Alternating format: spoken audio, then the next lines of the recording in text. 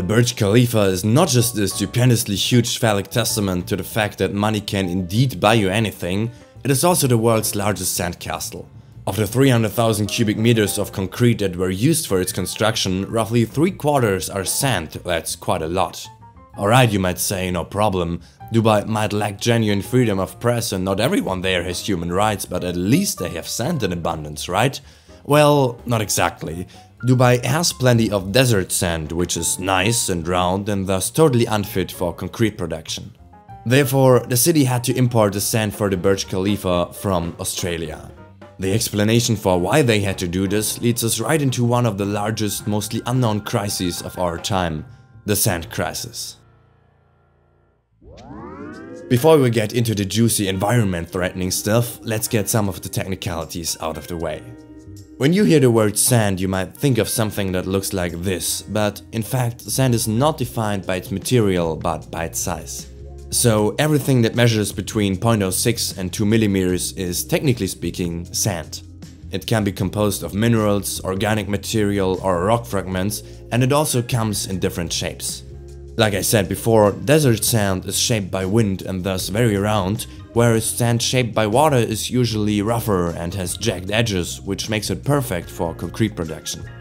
And so, even while there is plenty of desert sand lying around, for example in Dubai, most of the sand we use comes from coastlines, riverbanks and quarries. And oh boy, do we use a lot of sand! Here is a long yet non-exhaustive list of things for which sand is a key ingredient. Concrete, asphalt, and these two alone already include most buildings and road infrastructure. Furthermore, we have glass, electronics, chemical production, water filtration, detergents, cosmetics, toothpaste, solar panels, and, although that might not apply to you personally, land reclamation projects and beach renourishment programs. So, like I said, quite impressive for such little grains. Let's talk some numbers. How much sand exactly do we use? Well, unfortunately, we don't know. You see, in most regions, sand is a common pool resource, that is, a resource that is open to all because the access to it cannot realistically be limited. There are few monitoring programs for sand mining, and many mining sites like rivers are remote and span several countries, which makes it difficult to report and enforce regulations. As a result, most sand mining and trade is in fact undocumented. The best way to estimate global sand use is to measure it indirectly using a correlation between the use of sand and cement, for which we have better data. It is estimated that the global use of sand and gravel is roughly 10 times higher than that of cement, and so a UN report from 2019 estimates that we now need 50 billion tons of sand each year. According to the same UN report, this makes sand and gravel the second largest resources extracted and traded by volume after water. And just to be clear, the demand for sand is unlikely to slow down in the next few years, as especially Asia and the Pacific region have an increasing demand for construction material. In conclusion, sand is one of the most important resources on Earth, yet in many regions sand mining and trade are largely unchecked. Our demand for sand is already higher than the amount of sand that can be produced responsibly and sustainably, yet there is a lot of money to be made with sand. And wherever there is a lot of money involved, things tend to get interesting. This is where the juicy environment-threatening part begins. Look, sand mining isn't in itself a problem. It becomes problematic though when it happens unregulated, often illegally, and at a scale that has to satisfy the global need for 50 billion tons per year. Or maybe even more, we don't know. That's also part of the problem. For most usages, we need marine and coastal sand, thus sand mining usually takes the form of ships sucking up all the sand from the bottom of rivers or the sea.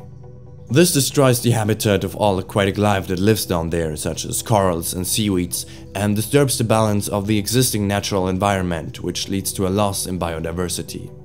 The churned up sediment also clouds the water, which kills the underwater vegetation and subsequently the fish that feed on it. Extensive sand mining can also lead to shoreline and river erosion. When the sand is taken away, other sand slides in and, in turn, the beaches may slide down. One consequence of this is that coastal life and agriculture might be damaged. Another, and probably even more detrimental consequence, is that we are destroying our safety barrier against natural hazards and the rising sea levels. Instability of riverbanks and coastlines leads to increased flood frequency and intensity, as well as to decreased protection against storms, tsunamis, and wave events. Other consequences can be seen at Poyang Lake. It is not just the largest freshwater lake in China, it is also the biggest sand mine on the planet, with roughly 235 million cubic meters of sand taken from it each year. Over the years, this has led to a drastic lowering of the water level, a decline in water quality, and threatening conditions for both the humans as well as the endangered animals living there. Or to take another, even more extreme example, when Singapore needed sand to artificially enhance its landmass, they imported the sand from Indonesia. The enormous sand extraction in the sea around Indonesia has created sandslides which have led to the erasure of more than 20 Indonesian islands since 2005. As a consequence, Indonesia and several other countries have banned the export of sand, but such measures have created another problem: illegal sand trade. By now, we have exceeded most of the easily available sand resources. But as the demand for sand is continually on the rise, whole criminal organizations have formed that concentrate on illegally mining and trading sand. India, for example, made headlines for its sand mafia, which is considered to be one of the most powerful and violent organized crime groups in the world. Sand trade is by now such a profitable business that these gangs are ready to kill for it. According to a report from 2018, illegal sand extraction might in fact be the third most profitable crime in the world, surpassed only by product piracy and drug trafficking. Alright, so much for the problem. Let's think about possible solutions and next steps. The number one thing we need right now is more information. It is embarrassing how little we know about one of the most important resources on Earth. We need more data on the sand resource flows. Where does it come from, where does it go to, and how much sand do we actually consume? Also, studying local environments to define the limits of acceptable change can tell us more about the true global costs of sand mining. We also need more transparency and accountability. As the previously cited UN report concludes, there is currently no international body with a mandate to mediate differing interests on sand resources. Ideally, we should establish an international or multilateral framework to regulate and monitor sand mining activities. Such a global program could gather and share data as well as implement best practices and policies, yet this only works when the local stakeholders, NGOs and governments work together. There are currently no alternative materials that could satisfy the ever-increasing demand for sand. There are some substitutes like crushed rock, fly ash or quarry dust, yet the building industry is quite conservative and none of these materials offers a short-term remedy.